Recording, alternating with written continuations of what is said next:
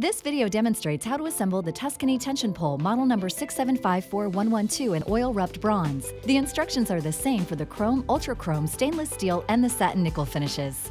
For starting assembly, please check your instructions for a list of all components to ensure that none are missing. Let's start by briefly focusing on Part B, which provides height adjustment, making it a critical part of the pole. Part B consists of two tubes, one inside the other. If your Part B looks like this, you are ready to begin assembly. If your Part B is in two pieces, we need to fix that before moving on with assembling the pole. The outer pole has two open ends. One end has a plastic collar on it. The smaller tube goes inside the outer tube.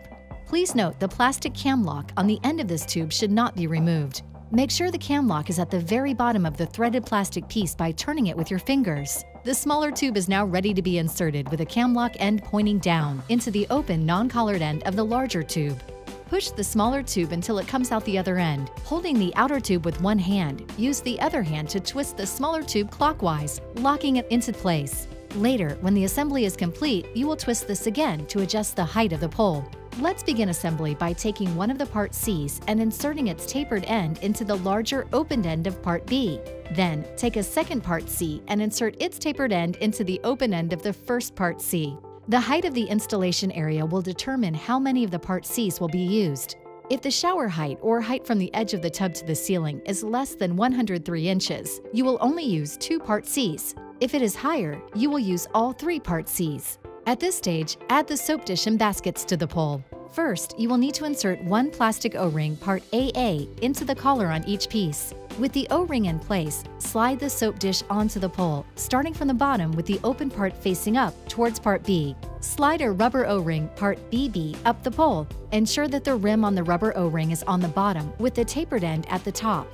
Once at the desired position, firmly press the soap dish down onto the rubber O-ring, securing it in place. Repeat this process for the three large baskets.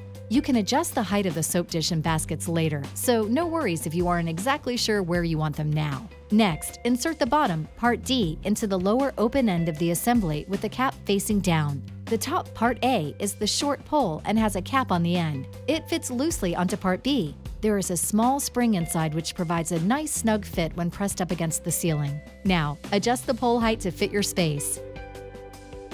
Twist Part B's smaller tube counterclockwise to unlock it, then slide it up or down as needed. Twist the tube clockwise to lock it into place once completed. With the pole secured in the shower or bathtub and the baskets adjusted, add your shower essentials and enjoy easily accessing them while making the most of your space.